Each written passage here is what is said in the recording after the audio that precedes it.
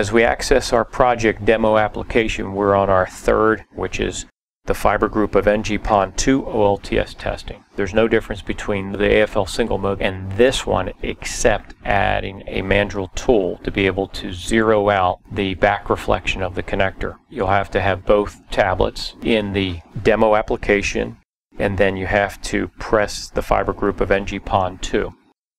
You'll notice it on both screens, if they're together, that both of them have the Rogue unit on it.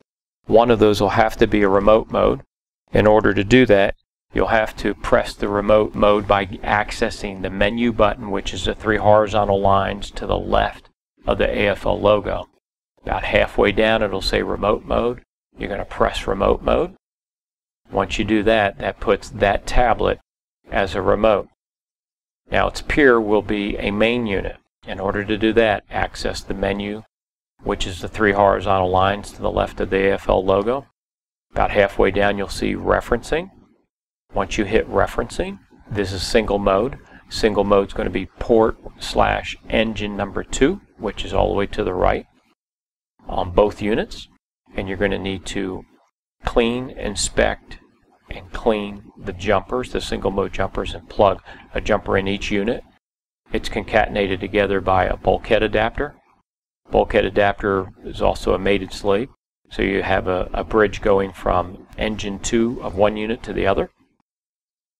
The main unit, you're going to access the split screen where it says engine 2. You're going to hit the referencing. You're going to hit where it shows the animation of inverting one to the other, to next, which is a blue button at the bottom right. Once you hit next, you'll hear a series of clicks. It's about 9 to 12 seconds. On the animation, it'll break the units tethered together, and that's your sign that it's referenced properly. Then you're going to hit done and done again, and it'll bring you back to the animation of the Rogue unit. Now there's another portion of this which is your ORL zeroing.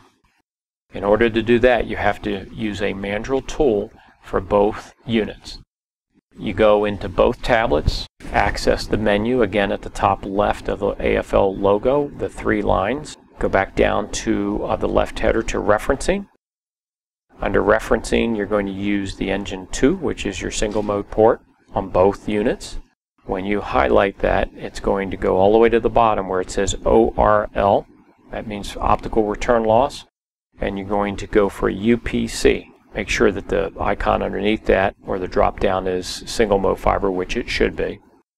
Once you do that, then hit the next button, and it'll show that you need to cap both ends of the fiber. So now the fiber is not connected to both Rogues, or it's not connected through a bulkhead. That is split. So each Rogue has its own individual jumper in engine/port 2, which is the one on the right, top right. Hit next again. It'll go through a series of clicks.